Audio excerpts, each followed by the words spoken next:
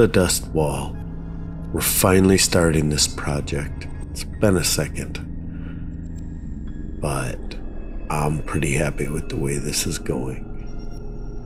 Thanks for coming, you guys.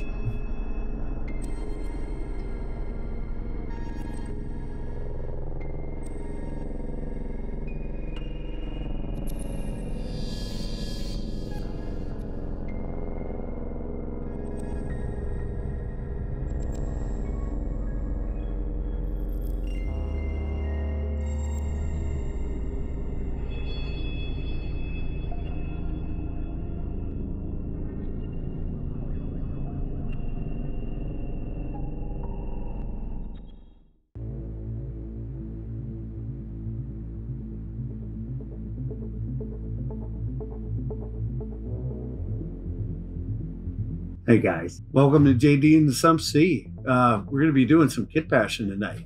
I got these guys. Yeah, I got 2 of them for this video. I'm going to do 4 in total because, you know, the end of Jay's Journey to Secundus Ash Waste campaign ends at the Dustwall. So I need to get this ready. But yeah, we need at least 4 of these put together. This video is going to be about 2 of them. And then I will do another 2 build videos. And then probably a paint video to just get all of it painted all at once. Should be a lot of fun. Got to figure out which way these things are facing first, but we need to armor it up. We need to add some doorway, add a big door, and yeah, catwalks. There's all kinds of crap we got to do. So thanks again for stopping by, and let's get to it. Woo! Lots of sped up footage on this one, split up with a bit of close-up real-time footage. Really had a good time playing with this. As you can see, I think I had to pull every tool out of the toolbox for this. Yeah, got all the cameras working, got all the microphones working. Kind of the, well, look, it's scissors involved. Who uses scissors? This was a big bits bash. Those walls that Jay made, you know, all those years ago that we played on. I made the hive wall out of one of them, and then got sidetracked because Secundus is here now, and I seem to love Secundus an awful lot. There's entirely too much stuff going on to these. I'll let you guys watch for a little bit. This is just me gluing the basic shapes on. I'll talk to you in a second.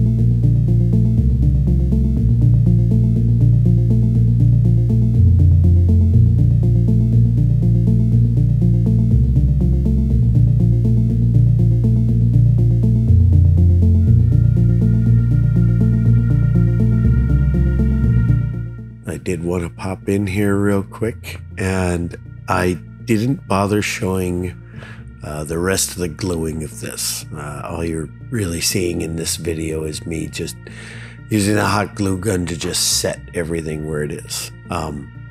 It all went over with E6000 and a mixture of my super glue baking soda right before I did the sand texture. This video is kind of long enough the way it is already though, so I didn't want to bore you guys too much. Very interesting walkthrough coming up right here, so I'll let you guys get to it.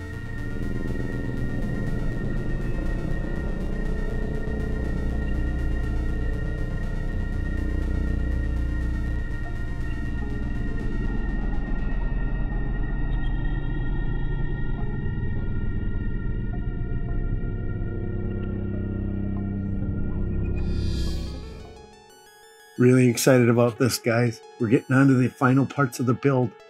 Sand texturing. We got to put some texture on this wall here. Maybe do a little bit more, just some fine tuning, not a whole lot. I can't believe exactly how exciting this is. This thing is turning out great, and it'll totally be playable, which is cool. So yeah, you go through the doors here and then you come up here. I figured I'd go with that concept instead of trying to build walkways and stuff up and down. The idea behind this is it's supposed to keep everybody on this side here. So yeah, let's get to the sand texturing. Come on. Wanted to talk to you about my texturing. White glue, a little bit of water, and handfuls of sand. The one on the left is going to be the goopy mixture that I utilized to reinforce all of the glued down areas and also to give a little bit more rusted texture to it, dusty, rusty. The one on the right there is just a mixture of white glue and water. I'm mixing it a little slimier this time because I want to get a real specific effect on the wall for the ash waste, or for the Secundus side. Secundus's weather is different. One of the areas that the wall is keeping out is all of the gene stealers, the Malstrain trying to get out. But because they decided to bomb the hive, for those of you that don't know, because they decided to bomb the hive from orbit, it kind of has its own weather pattern. With the game, when we play the Secundus campaign style, the weather's going to be different than it is in the normal ash waste, and I wanted to get that effect on these wall pieces. Basically, you're going to see it more when we paint, but basically I want to have regular ash waste on the, well, it would be the outside, which is the side that is in the app facing towards the ash waste, and I'm going to institute the green into the Secundus side of it. And what I wanted to try to affect was, you can see some of the dripping going on right there. I brushed it out right there, but I put this on ultra thick and sprinkled the sand on ultra thick as well, so that while it dried, it would start dripping. And in the shots coming up here on the walkway, you'll hopefully be able to see that. A lot more of that's going to come out in the painting. I'll get back to you in the walkthrough.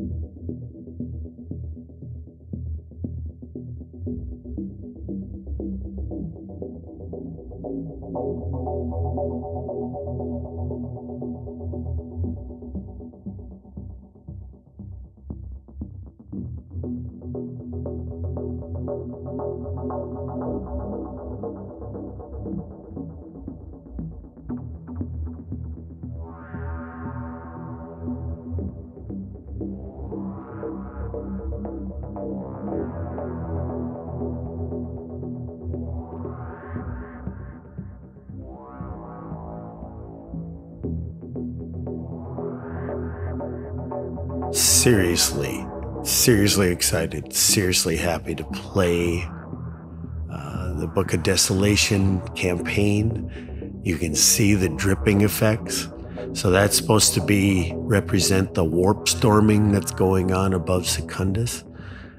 Like I said, when we get to the painting video, you'll see it a lot more.